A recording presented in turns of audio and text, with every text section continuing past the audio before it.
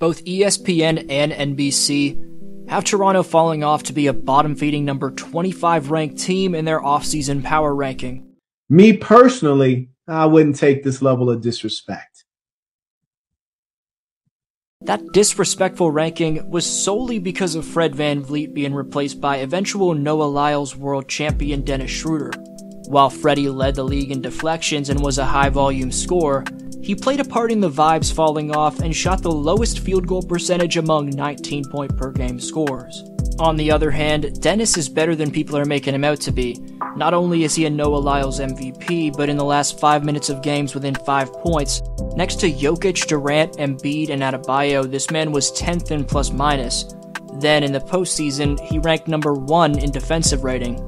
Schroeder's lob passing, speed, and clutchness complement two-time All-NBA player, definitive face of the franchise in Siakam, an MIP contender this upcoming season in Barnes, a second-team All-Defensive player in Anunoby, a Sixth Man of the Year candidate in Trent Jr., and springy role men who are drop-coverage-capable defenders up front in Pirtle, Boucher, Achua, and Koloko. With this squad being ranked so low, it shows the ignorance from the mainstream to predict Toronto's going to fall off to the bottom of the standings, disrespect providing the Raps with something to prove. Stay tuned. But if you vibe with hoop highlights and commentary, subscribe and splash thumbs up for more vids. For NBA player mixtapes, follow at DFlowHoops on Instagram. I'm also on Twitter at DFlowHoops. Comment or shout out for today's vid is Haywood Makes Me Laugh. Appreciate every take down below. Back to the vid. Masai Ujiri has received a ton of criticism from Raptor fans over the past few years for not making it clear whether the squad's rebuilding or trying to contend. This makes them tough to predict, but the front office has made the right move 95% of the time.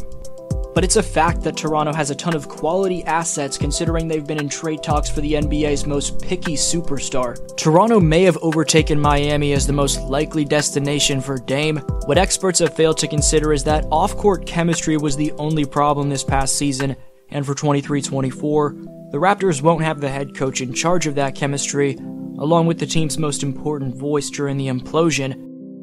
Instead of getting the best shot possible in clutch moments, like a win-or-go-home play-in tournament game where the Raps were down 3 with only under a minute and 30 left, Fred opted to play hero ball, immediately chucking up a deep 3 after crossing half. During the season, when asked about a potential contract extension in Toronto, VanVleet said the front office never made an offer. I was never made a formal offer. I think we all understand what comes with the contract extension due to the CBA, if you understand how the cap works and how the contracts work.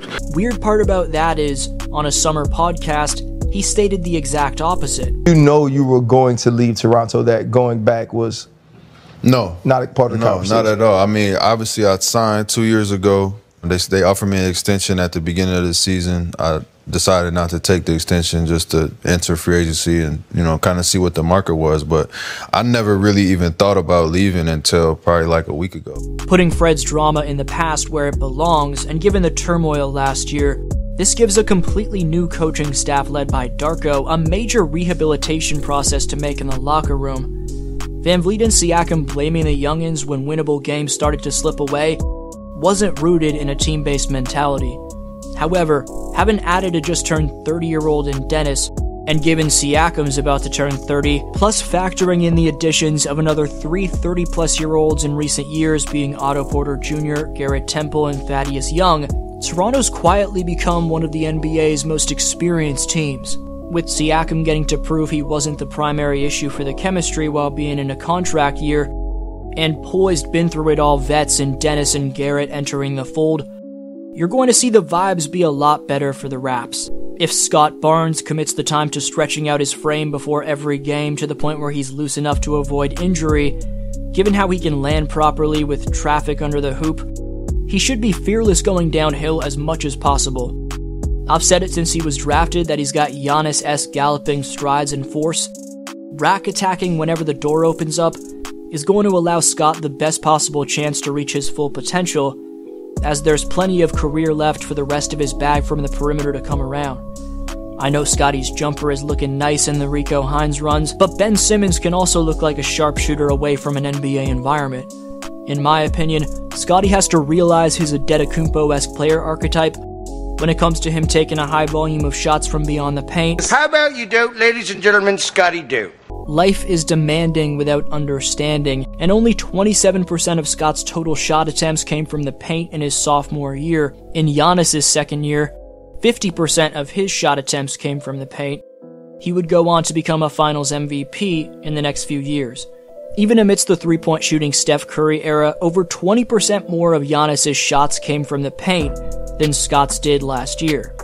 Sad part about that, Barnes was 5% more efficient than Giannis from that area. The numbers tell you he should mix in the occasional J to keep the defense honest, but easily could be averaging over a 20-piece per game. If he was around the basket more instead of 5% more of his shots coming from 3 to 10 where it's tougher to knock down and work the same amount, that'd be a recipe for success.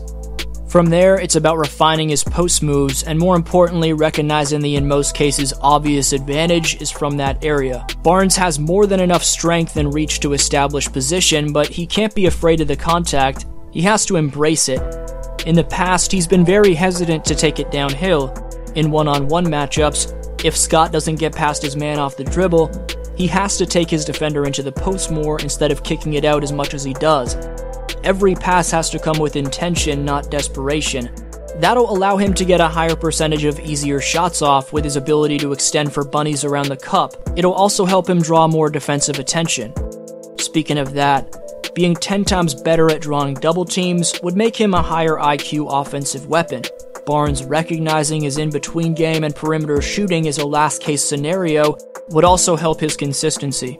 Instead, Barnes has built his game around finesse, when in my opinion, it should be about power. More aggressiveness going downhill from Barnes has a chance to shift the landscape of not merely the Raps but the modern NBA. No cap. However, the Raptors being ranked 25th by ESPN proves most experts aren't buying into Scottie's development.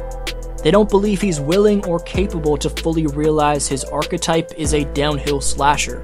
That, and they question his maturity level to be a stone-cold professional on a nightly basis. Expect that to add fuel to his fire, but he's got to make adjustments. Given his 7'2" wingspan, 99 overall dunk and rebounding attributes, this man can be leaps and bounds better than most of, if not any other point forward in the game, if he attacks more. Barnes needs to come to the conclusion that he's a primary slasher. It has to happen in year 3.